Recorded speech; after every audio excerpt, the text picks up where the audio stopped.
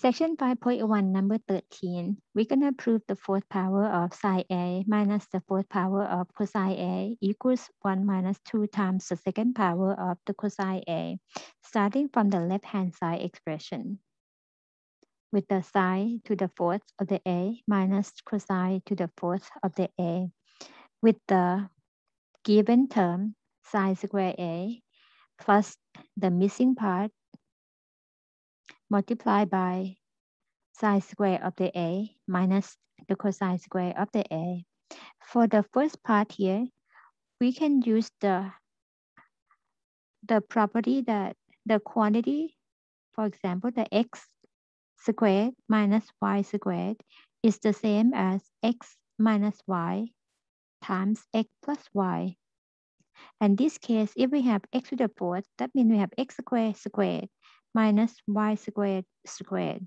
So then we can have x squared minus y squared multiplied by x squared plus y squared as we use for the first step. That means the missing part here gonna be cosine square of the A. And after that, we are going to go to the next step. The next step provided the missing part here multiplied by sine square A minus cosine square A. As you see, the last part here, they are the same as the expression of sine square A minus cosine square A, like no change. So what the change would be the sum of the square of the sine A and the square of the cosine A. We call the Pythagorean identity. Sine square A plus cosine square A equals 1. So that's what we're gonna use to place into the missing part here. So the value 1 is missing.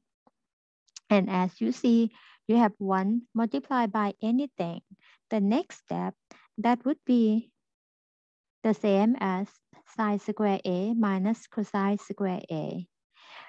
And then the last part of the problem will ask you to fill in the blank. If we have 1 minus something that is missing, and then subtracted by cosine square A.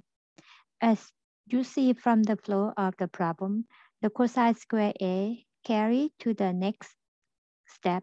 That means the expression 1 minus missing part here must be equivalent to sine square of the A.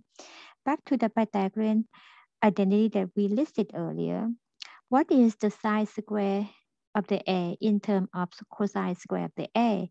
Is the same as 1 minus cosine square A. That's what we're going to replace in the missing part here.